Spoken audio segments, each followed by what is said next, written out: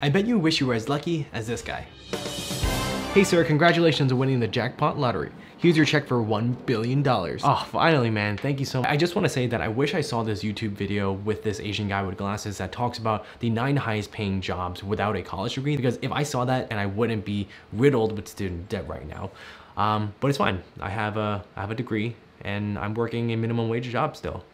Everything's fine. And this check is gonna help out a lot, by the way, with my student debt. Hey friends, Vincent here, and my goal is to make personal finance accessible through bad jokes and puns. And the reality of the matter is that the cost of college is too damn high. People are drowning in hundreds of thousands of dollars in debt even before they start the first day of work. So if you don't want that to happen to you, but you still want to make a ton of money, then good news. You don't need college to make a boatload of money. Did you know that the national median salary is a little under $40,000? So I went ahead and I hand-curated the top 9 highest paying jobs that pays double what the national median salary is, and there's even a couple of jobs that pay well over $100,000, and all of these jobs do not require, altogether now, without any degrees. Really guys?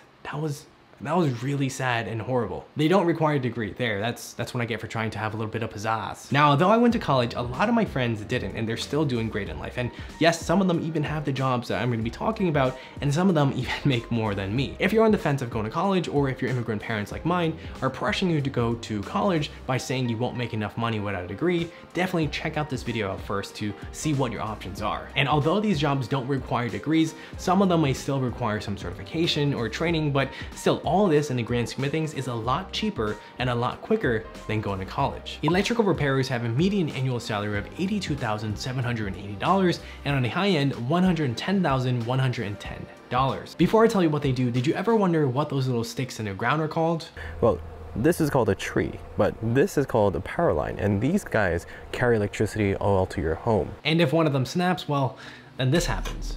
Okay guys, seriously, can we turn the lights back on? I just watched Paranormal Activity. Electronic repairers are responsible for testing, maintaining, and repairing power equipment around the city because modern infrastructure is entirely dependent on electricity. So you'll be going around and inspecting electrical equipment to make sure everything is Gucci. And if something breaks down, then who you gonna call? Who you gonna call?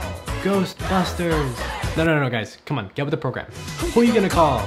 Electronic repairers. There we go. This job is a good fit for people who can read and digest work information because you could be working on different equipment every day. You also want to be able to solve problems very quickly on the spot and have some really steady hands. And if you don't, then, well, you should probably check out the next job. To be making that sweet $82K salary, you'll need a high school diploma and potentially complete an apprenticeship or other employer training program, which could last up to 3 years. Power plant operators have a medium annual salary of $84,650 with a high of $129,530. And if you ever watched Homer Simpson's, then you pretty much have a day in the life of a power plant operator minus the nuclear part. You'll be working in a control room just like Homer to monitor and control different systems that produces electricity. Basically, you'll be managing the source of the power before it gets to the city for the electrical repairers that we just talked about previously. This job is really good for people who are good at communicating and solving problems because if there is an issue, then you'll need to work through it with your team since the entire city or the entire state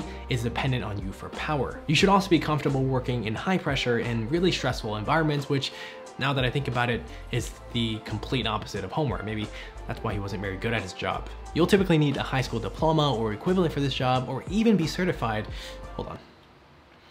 even be certified through the North American Electric Reliability Corporation's System Operator Certification Program, or NIRSCOP. Next up is elevator installer and repairers. And fun fact, one of the scenarios that I play over and over in my head that gives me a ton of anxiety is going into a crowded elevator with a bunch of people where you're shoulder to shoulder and you really have to use the bathroom. And then all of a sudden, the elevator stops working. That gives me so much anxiety just thinking about it. So elevator people, please do a good job here, please. The elevator folks would be maintaining, installing, and fixing elevators and escalators, and you'll be working with different components from brakes, control systems, and even repair cables. And for this, you get a wonderful median annual salary of $88,540 with a high of $128,540 $500. This job is a good fit for people who have a good grasp of wiring and machinery, are persistent, have a high attention to detail, and are really good at problem solving. To be an elevator person, employers typically require at least a high school diploma and potentially an apprenticeship program and all the job training, and depending on your state, you might also need a license to operate. Computer programmers have a median salary of $89,190 and on the higher end, $146,050. Now, true story, in between jobs for a few months, I actually taught myself some computer programming languages like Python, HTML, and CSS, thinking that it'd be nice to be a computer programmer and have all that flexibility. But fast forward a few weeks, I finally landed my first interview, and you'll never guess what had happened. I was prepping for a few days, I was trying to get confident, and I was feeling good.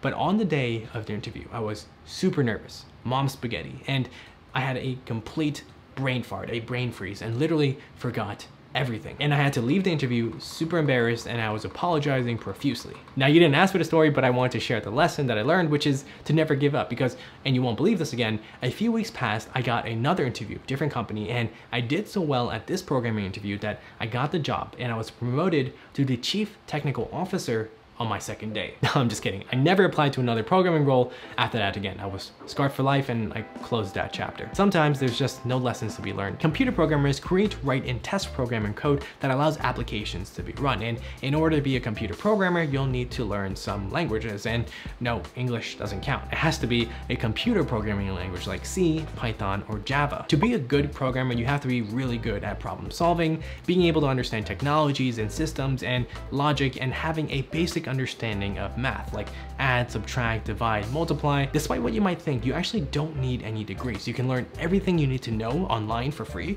or you can go to a paid coding bootcamp, which are much cheaper and shorter than college. And I actually had several friends that went through bootcamp, and they actually really enjoyed it. And they said the best part is at the end of the bootcamp, they actually bring in companies that are looking to hire computer programmers. So a ton of them actually graduate with a job already in hand. Next is distribution manager, and they're in charge of coordinating, planning, and directing the transportation of all goods for a company. Like if your company sells sofas, then you're responsible for getting the sofa from China to retail stores in the United States efficiently and cost effectively. So you're basically Nick Fury, where you coordinate, plan, and direct the Avengers to kill evil things and protect Earth, but just a little bit less cool in real life. Now, I always thought that this was automated, but it's actually pretty manual, and hey, I can't complain, it pays really well with a median salary of $97,340 and a high end of $169,590. You'll be a good fit for this job if you have really good problem solving skills, have high attention to detail, you handle your stress well, and you're able to cooperate with a bunch of different people. You don't need a degree for this $97K job, but you should have a high school diploma,